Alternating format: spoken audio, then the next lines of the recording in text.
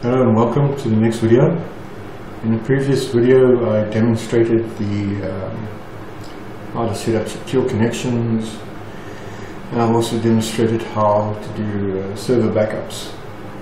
With this video I just want to demonstrate how to build a server dashboard and what software we use to build this dashboard with. So in the library we use Moonin on an Ubuntu server for monitoring our servers. So to do the same thing we need to set up a server, and then each client needs to be set up to connect to the monitoring server. So the first step is to set up the server that will do the monitoring. And the first step is obviously to log in to that server.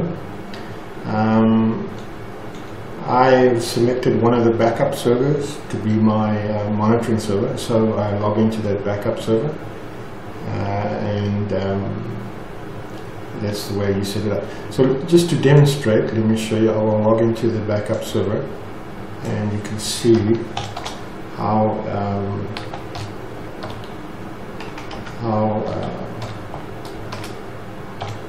this Moonin monitoring system works on the server side. Okay. So the first thing to do is set up the server. Okay, if you look at the first part there, is to allow connections to port 449. And if I have a look at the status, I should have connections allowed to port 449.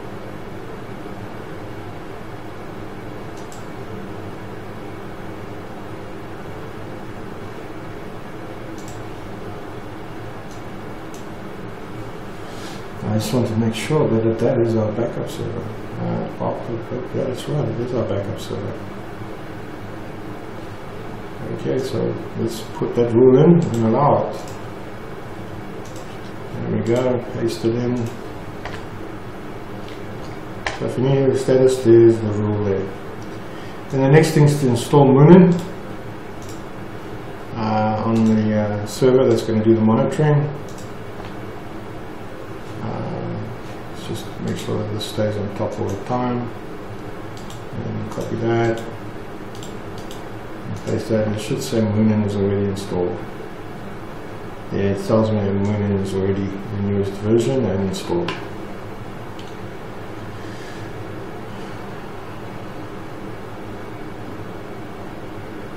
Okay, if we type this thing here, the configuration, Apache 2 configuration, tap that. You should see the choices of sites to enable. So we type Moonin there to enable the Moonin website. I'm just in the control C to disable it. But you type that whole command and then you enable Moonin, and then you restart. So now how do we tell Moonin which clients it will be monitoring? So we edit that file.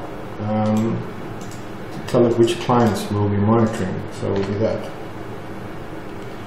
And then for each client we monitor, we put a little section of information in that conf file. The host name of the client and the IP address. For example, you see these here. As you see, I've added them. Host name, the IP address of there, and the user node name is yes, all of that. So there's all the servers that I'm monitoring from this server, each one with its host name and then its IP address, so on and so forth. Okay, let me just quit that. We tend to quit that. So there's an example config. I haven't got all the servers lately, but that was the config at the time I pasted it in there. And then you can do this command here after you've restarted the Apache web server, and to see that everything will work as expected. It's It's a script. It's not 100% accurate or fallible. It might be a bit fallible. So, but it's a good script to run to check after making changes. Okay, so there's a screenshot of the actual Moonin running and what it looks like. Okay, so I'm just going to minimize this, assuming now that you have installed Moonin. So the next thing is you want to go to the Moonin and see it in operation. So I'm going to demonstrate with our Moonin. Let's open another tab, and there you go. See, so you go to the server, the hostname /Moonin to view the data. So there I have a global view of all the servers, about 40 of them. And in the morning I come and check the big stuff. I check my web server. I check the accesses, seeing the accesses peaking there. Then I also check on our easy proxy to make sure that the proxy is working, the script cache is working. And I see there's a lot of traffic on the proxy, on the easy proxy. And then another one I like to check is my repository server. Check the CPU usage, interrupts, check the load.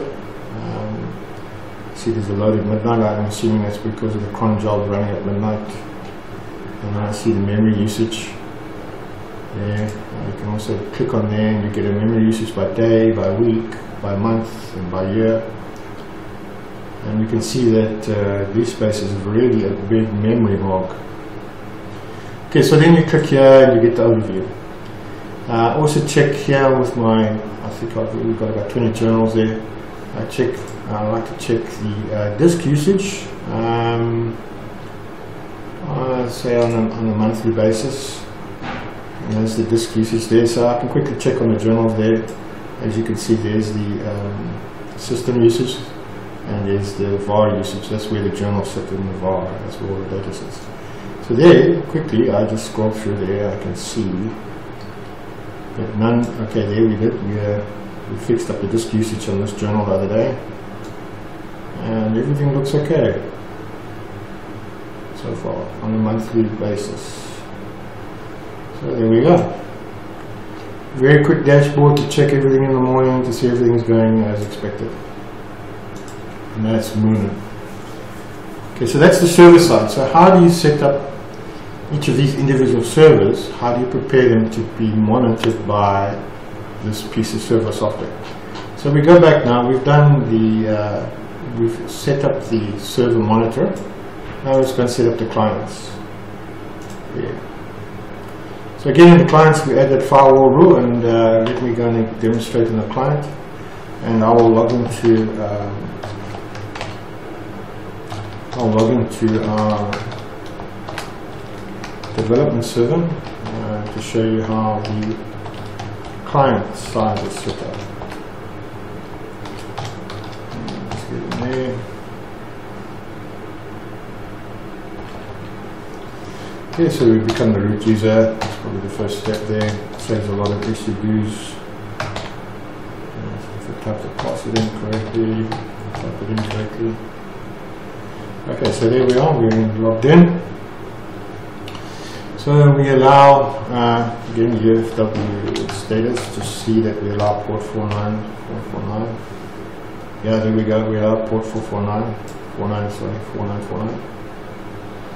So that means the Moonin monitoring server can connect and gather the data from the local agent here on this server. So we install the local agent with a couple of dependencies on the server to be monitored. We just copy and paste that in there.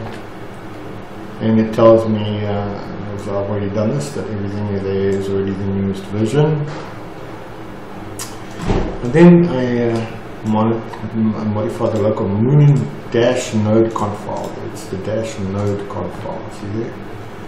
And I modify that local file, and I change the host name there, and then I allow the monitoring server there. Allow the monitoring server, that IP address, to connect. So no other server but that server could come through on port 494. And then I'm checking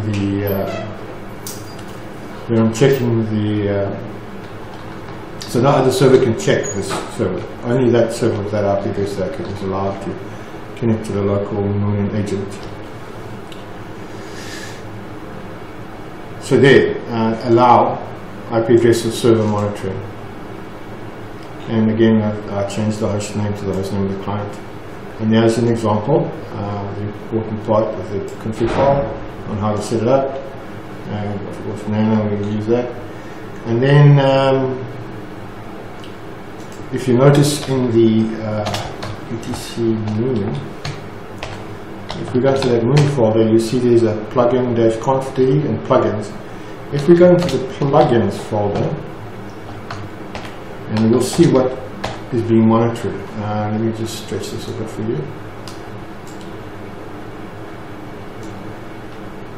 Yeah, it's clear. Try that command again. So all of these parameters are now being monitored on this server via Moonin. All those parameters. Disk free, disk space, entropy, disk stats, interrupts, interface, network, memory, netstat, client setup, Postgres database, Tomcat access, etc. Those are all now being monitored on that server. But if it's missing in here, you just simply run this command here to repopulate the plugin list. Okay. And then to finish up installation on the client server is to restart the Moonin node, and then again go to the plugins and see which plugins are enabled and are being working. Okay, so there's the documentation on how to set up the Tomcat access on the client side. Let's go back there. And then here's references about Moonin, and how to set up Moonin, and how to troubleshoot Moonin. And so that concludes setting up a dashboard.